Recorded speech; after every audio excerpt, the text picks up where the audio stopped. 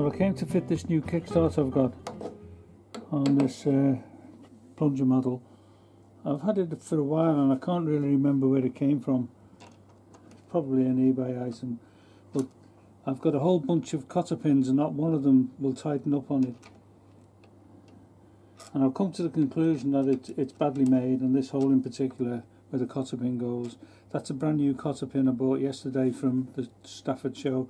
Bought it from George Prue, and as you can see it just pops right through and is doing nothing. So the plan now is for me to, I'm going to make an oversized cotter pin, and I'll machine it till it's a perfect fit in the hole on the kickstart, and just start from there. Well, there's the cotter pins I've got, a whole bunch of them, and not one of them will tighten up on that new kickstart, so I'll make a new one oversized and see how it goes.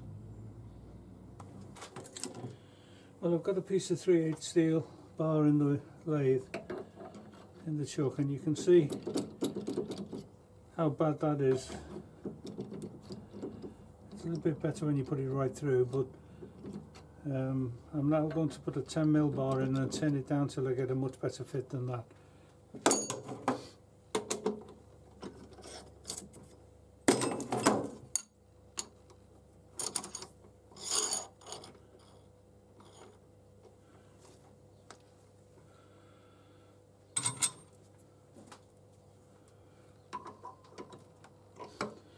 Right, so I'm going to turn this down till I get a nice tight fit on the kickstart.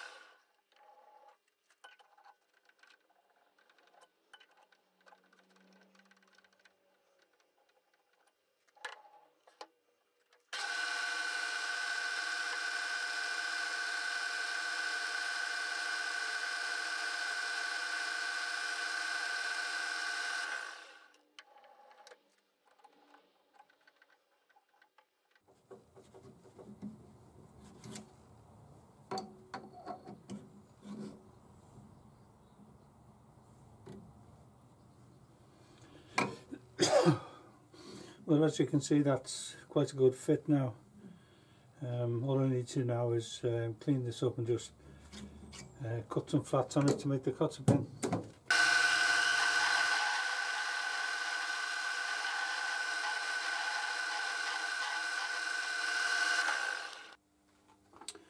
Well, I've made this oversized cotter pin now.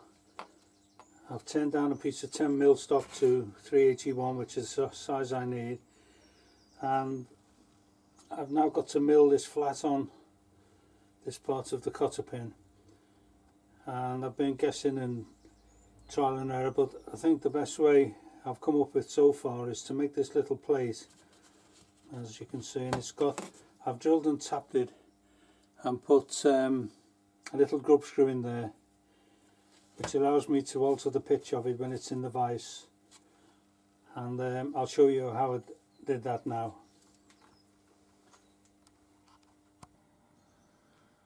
Well, the first thing I needed to do was to just check that the vise is trammed in, or the head is trammed in. As you can see, there's no or very little movement. across the width of the vise.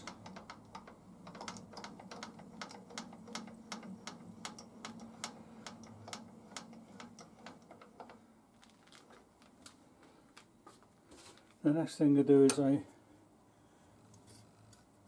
put this little plate in I've made, which sits there nicely, and my spring to hold it in place.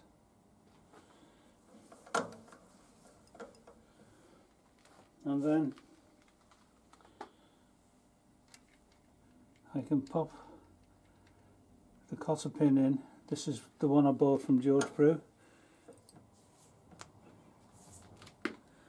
And I'm now going to set the dial test indicator across the cotter pin there.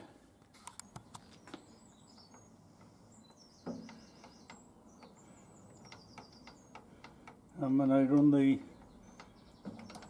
bed of the mill across, you can see, apart from that little touch there, but I think that's something on the cotter pin, you can see there's very little, probably a thou maybe across there, so I'm quite happy to mill it at that angle now.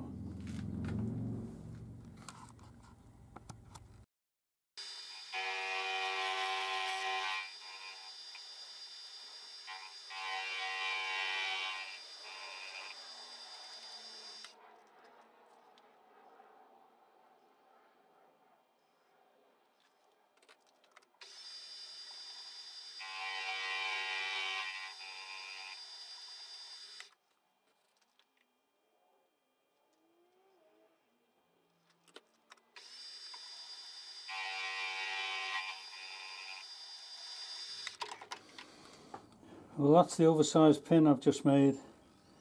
All I need to do now is tap it in to see that it works okay, and then recut the threads on this part here, and that's the finished job, hopefully.